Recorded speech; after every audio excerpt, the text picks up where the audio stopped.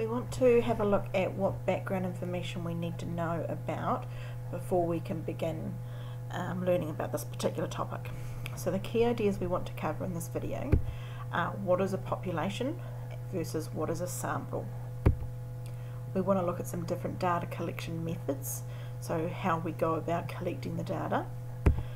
Then we can look at what types of data we collect and also what is a variable. So let's start with looking at what a population is and what a sample is. So if we think about the world, we can talk about the population of the world or the population of any country. So a population is defined as the target group that we're interested in. Okay, so it could be that I'm interested in all teenagers that sit NCA level 1 in New Zealand. That would be my target population. It could be that my target population was all people who like Xbox games. So whoever is collecting the data defines first of all what their population is. And so from within that population we then go and take a sample. And so we collect a smaller group of people from within us and we ask some people, can you answer some questions for us? Can you tell us some information about yourself? And that's the sample that we go on and analyse. If we're talking about a census is much more like the population.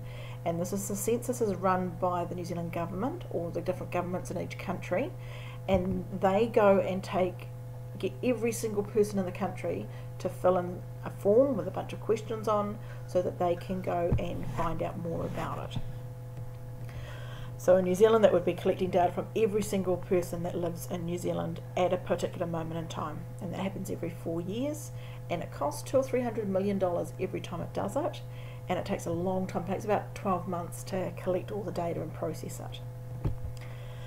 So once we've got some data, or once we've decided who our target population is, we want to think, how am I going to collect that data? So I could do it just by observing. So like your teachers might do, they'll sit and observe what you do when you're in the classroom. Okay, so they'll just make notes, oh, this person's working, this person's not working, oh, that person's doing their experiment, whatever it is that they're observing, they will note that and we record those observations down. Another form is the interview. So during an interview, we could sit down and talk with the person and ask them information. And this is particularly good if you want to collect sensitive information. So for example, you want to find out about child abuse, or you want to find out about alcohol or other issues which there can be a bit of sensitivity around. The standard form that we see a lot of is our questionnaire, and so that's when somebody's got a form and they ask you a bunch of questions, and it could be a paper form that they ask you, could be that online survey. You know how when you log onto a website and it pops up with a little window that says, you know, have you got 5 minutes to do my survey? So it can be in all sorts of different formats. And there's also some databases. So for example, the New Zealand electoral roll, that is a database of people and where they live, so that people can access that information, because that needs to be publicly available, so that people who are interested in politics and anything like that can collect that information from those people or send information to them. So then we get to our different types of data. So the first type of data is what we call qualitative, so qualitative, and that is any words. So it could be talking about a sentence, it could be talking about a group, gender, eye colour, ethnicity. Those are all groups. So anything that's word based is qualitative, so it's descriptive information. The data could be quantitative, and so quantitative, like quantity, just means it's numbers. Okay, and there's two types of numbers that we can have. We could have discrete numbers, which if we look at this graph at the top there, you can see that they're the whole numbers. Okay, so you're counting the number of objects, and they can't be any of the values in between. The other type that they could be is a continuous, and that's when it could be any value in between. So this is when I measure. So if I'm measuring somebody's height or weight, I could measure my child's height to be 23.4 kilograms. So I can have those decimal and fractional values. So these are different types of data. Then we've got variable and data itself. So data is what we collect. The variable is like saying this is the container that we're putting the data into, and we're going to give that container a name.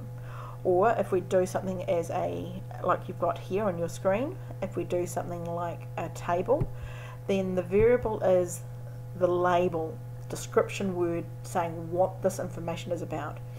So for example, under characters, the character is the variable. The data would be the names of the character, like Alice and Ariel and Aurora and Belle and so on. We've got another variable there, film, so what film they're from, what hair colour, hairstyle, eye colour, skin colour. Those are all different variables, whereas the data is actually the values themselves, okay, what each person tells us, or the information we get from every person or every object. And this all leads to the PPDAC cycle, and this is what you're going to be doing for your assessment, is you're going to carry out this PPDAC cycle. So we start with looking at what a problem is. We define what the investigation question is. We then go and look at the plan and think, right, what variables are we going to use? How are we going to get, what data are we going to use? We're going to check that data, make sure it's clean and tidy, ready to use. We're going to do an analysis of that data, and this is where we draw graphs of it. We look at some summary information, and we connect that back to the problem that we were trying to find. And lastly, we get to our conclusion, which needs to answer that investigation question and summarise what it is that we have found. So there is the background information that you need for this topic.